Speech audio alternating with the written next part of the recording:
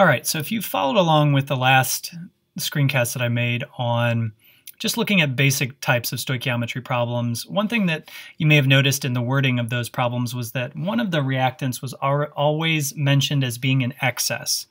So this screencast is going to help us to be a little more analytical with types of stoichiometry problems, where instead of seeing a situation where we have a numerical amount of one reactant and an excess of the other, where we're just presented with two amounts of reactants and we have to figure out, well, which one of them is actually going to be used up, or do they happen to be in stoichiometric proportion where they would both be consumed?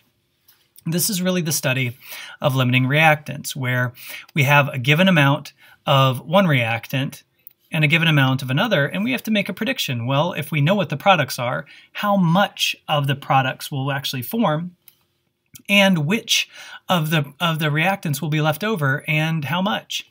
So let's just take a little bit of a backtrack into what we should already know at this point. A key fundamental idea of all stoichiometry is that we have to rely upon balanced chemical equations to tell us the proportionality of a reaction. So just to break that down in regards to this particular equation shown here, you see these little molecules. These are hydrogen molecules, and the molecules here in blue, those are nitrogen molecules, and they react together under certain conditions, high pressure and relatively high temperature, to make ammonia. Ammonia has the chemical formula NH3. So you notice a certain proportionality here. 3 hydrogen molecules, 1 nitrogen molecule will react to produce 2 ammonia molecules. Now we can symbolically represent this as follows. 3 H2, because remember the coefficients tell us how many, react with 1 nitrogen. And notice when there's only 1, we don't put the coefficient in front, it's assumed. React to form 2 ammonia molecules. Okay, so we see this 3 to 1 to 2 proportion as we've written it based upon this visual equation that we see in front of us. So this 3 to 1 to 2 proportionality is going to define all of the reacting chemistry for the stoichiometric analysis that we might have to do regarding the synthesis of ammonia. So let's look at a problem that's a little bit more of a thought process in terms of using this equation in context. So we've seen this equation, we just talked about it, so we'll write it again. So here we're just going to write the reactants in a different order. So we have nitrogen plus 3 hydrogen reacting to form 2 ammonia. Okay? And then if we look at the question that's being asked of us, the question says, well, how much ammonia can be formed from the starting amounts of hydrogen and nitrogen shown in the box below? So remember that hydrogen is this particular molecule and nitrogen is this. Now what I find is helpful for me is to pay attention to the proportionality of the reactants, which in this case, there's a 1 here. Okay? So for every 1 nitrogen, it reacts with 3 hydrogens. And remember, this proportionality can be used in terms of particles, or it could also be used in terms of moles. And when we study gases, we'll learn that we can also treat this proportionality by volumes of gas, assuming that standard temperature, or assuming that the gases are at the same temperature and pressure. So here's how I work through this. So I know that for every 1 nitrogen, I'm going to need to react with 3 hydrogens. So if I cross out 1 nitrogen, I know that that's going to react with 3 times as much hydrogen. So that's going to produce 2 ammonia. Okay? And here on this, I can actually copy and paste these particular molecules in. So I know that that would make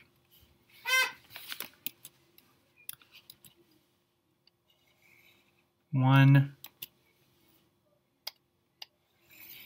2. So far I've used up those and I've produced 2. Now I still have some left over, so let's continue the crossing out process. So this nitrogen will react with 3 additional hydrogens, and that gives me 2 more ammonias. So I can just quickly drop those into my image. So now I've got 4. Now if I look, I haven't used up everything. Now at this point I've used up all the nitrogen, but notice that there's still a hydrogen that's left over, but there's no more nitrogen to react with it. So what I have to recognize is that hydrogen is in excess. There's no possible way for it to react because there's no nitrogen to react with it. So in this case, that tells us something. It tells us nitrogen is completely consumed, and that's our limiting reactant, and hydrogen has some leftovers, and that's our excess reactant. So we can take one of those and put it into our mix at the end. So visually, if we wanted to do a quick visual analysis of what we started with compared to what we end up with, the reacting ratio is always proportional to the balanced equation, this 1:3 proportion. Any leftover reactants will still be present after the reaction has gone as far as it can. So in this case, we don't completely have an opportunity to use up all the hydrogen, but we do use up all of the nitrogen. This is the basic analytical thought process that you need to go through for limiting reactant type problems. And notice how we can identify these types of problems. They are situations where we are provided with starting amounts of both reactants. Notice it didn't tell us which reactant was in excess. We actually had to think it through and figure it out for ourselves. That also required us to be able to write a balanced chemical equation and use that proportionality to solve the problem. So mathematically, the way that this will show up will be something like the next problem that we're going to work on together. So take a look. Notice that we have a problem here where we have numerical values now, which we had previously seen as symbolic or as visual molecules. And so we have a flask that's got 5 moles of nitrogen gas and 6 moles of hydrogen gas. And it asks us, well, how much ammonia could we form? How much ammonia in moles? So a helpful tool for analyzing at this point is something called a BCA table. And a BCA table, we practiced it in class, but it helps us to organize what we start with, how things change, and what we end up with at the end of everything. So I'm just going to fill it out, remembering that the only values that I can ever put into a BCA table are amounts in moles. So before, let's see, we had 5 moles of nitrogen gas, and we had 6 moles of hydrogen, and before the reaction happens, of course, we would have 0 ammonia. Now, at this point, these numbers are nice. We can actually see that 5 to 6, this 5 and the 6, that's not in a 1:3 proportion. That means that one of these reactants is going to be completely used up and one is going to be left over. The quickest way that I can tell you to identify the limiting reactant is to take the starting amount, the before amount, and divide it by the coefficient in front of that particular material. And the value that is the smallest, that's the one that's going to be the limiting reactant. So if I do that just kind of here in pink, red, this would be 5 over 1, okay? Because 5 is the amount we have, 1 is the coefficient in front of nitrogen.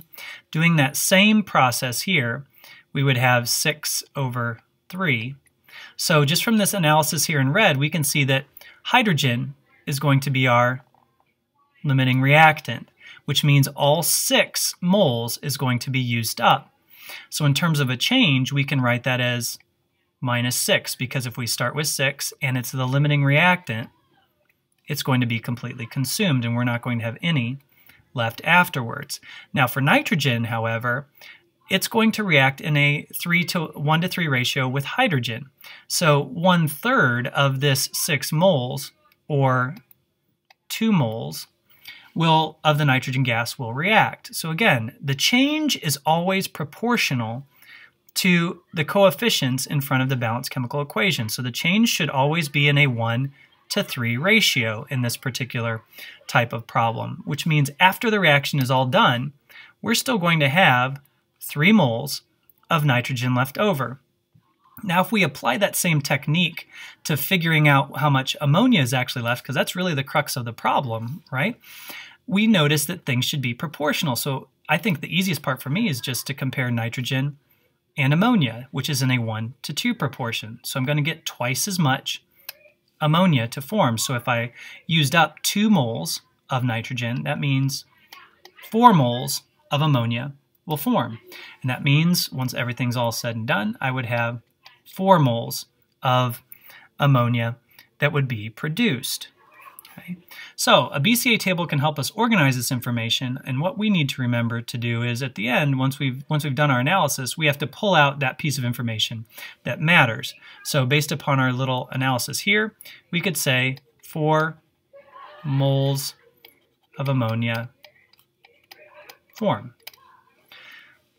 Now, there are harder versions of problems that require the same type of analysis. So let's look at one that's a little bit more difficult. Here, again, we're going to use the same equation just for familiarity. We're taking nitrogen and hydrogen and reacting to make ammonia. But this time we're given amounts not in moles, but in grams. So we have 5 grams of nitrogen gas and 6 grams of hydrogen gas. Now the fundamental question is still the same. What's the maximum amount of ammonia in grams that can form?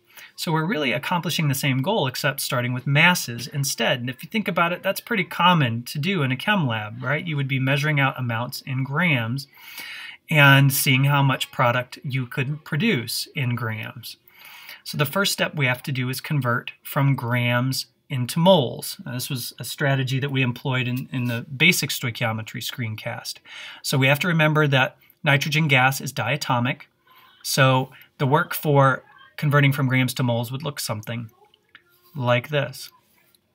We start with 5 grams of nitrogen, and then we convert it into moles using the molar mass, which is 28 grams for 1 mole of nitrogen.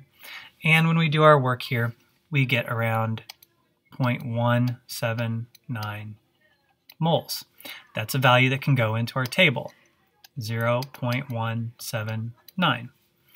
We do the same process for the amount of hydrogen gas. Notice up above it tells us 6 grams of hydrogen gas, so we should show that work for that conversion. 6 grams of hydrogen. The molar mass of hydrogen gas is 2 because it's diatomic as well, so twice its atomic mass. And we get around 3 moles of hydrogen. So we can put it into our table, 3 moles. Remember, all the values here are in moles. And initially we would have 0 ammonia. Now, if we applied the same strategy as what we applied before, taking this ratio here in red, we can see that, well, this will give us 0.179 divided by 1, so that's 0.179, and this gives us 3 over 3, so that's 1. In this case, the limiting reactant is not hydrogen. The limiting reactant is going to be nitrogen. So we know, based upon the limiting reactant, that all of the limiting reactant gets used up. And we also know that there's a 1 to 3 proportion. So we can just multiply 0.179 times 3 to be able to figure out the amount of hydrogen that's used up. And when you do that, you get 0.537 moles. From there, we see that afterwards, there's no nitrogen that remains, and there is 2.46 moles of hydrogen that remain, and the amount of ammonia that forms, twice the amount of nitrogen, so that would be 0.358, and then that means after everything's said and done, you have 0.358 moles of ammonia. Now, go back to the problem. Notice the problem asks us to find the amount of ammonia in grams. So our final step is going to be to take this amount of ammonia, which is in moles, and then convert it into grams. So let me show you what that would look like.